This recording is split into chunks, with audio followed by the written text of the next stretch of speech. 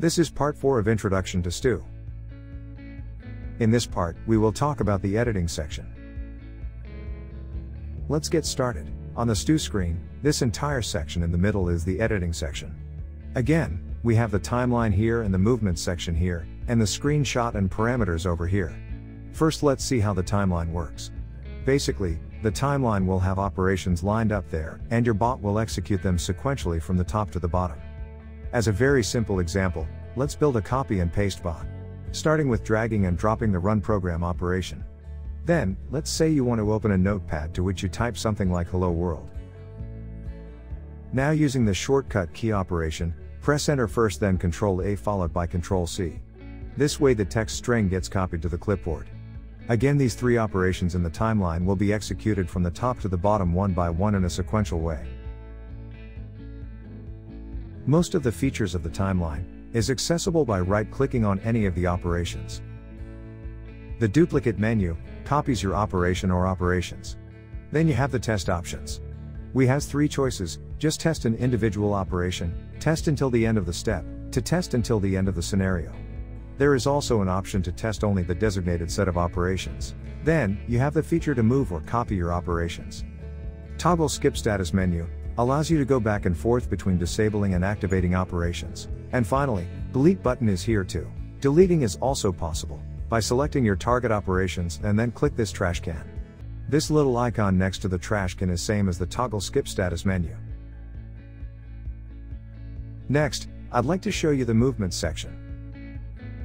When you have a decision tool in the timeline, like in this example, where we have the compare value verification tools, they all contain the result handler. This allows you to build conditional branching. Usually, you have your condition statement, and the result is either true or false. Based on the result, you can make your bot perform various next steps. In this case, true will come to this jump to operation, and maybe it will just redo everything one more time. Both true and false have these jump options. When you set these options, the arrows will show in the movement section.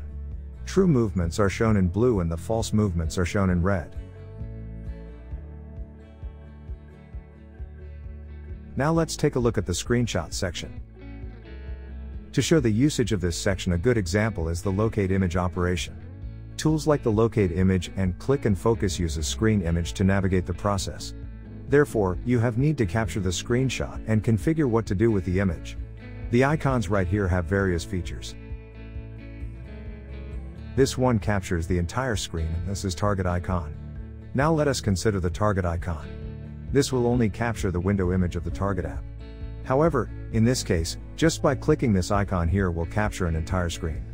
Target app screen can be captured by clicking this icon and dragging this little target and releasing it on your target app. As you can see, it also captures the window properties of the target app.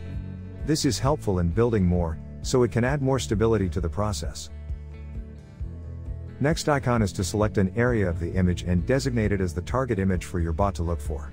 Automatically the tool gives you two red boxes. The big box is a search area, and the small box is the target image. Now this is the click point icon. This is going to allow you to select a spot on your target image, where your bot is performing various mouse clicks. The different type of clicks include a single click, double and triple click, right click, down only, up only, and the mouse over only with no click. Finally, this section right here is for operations parameters.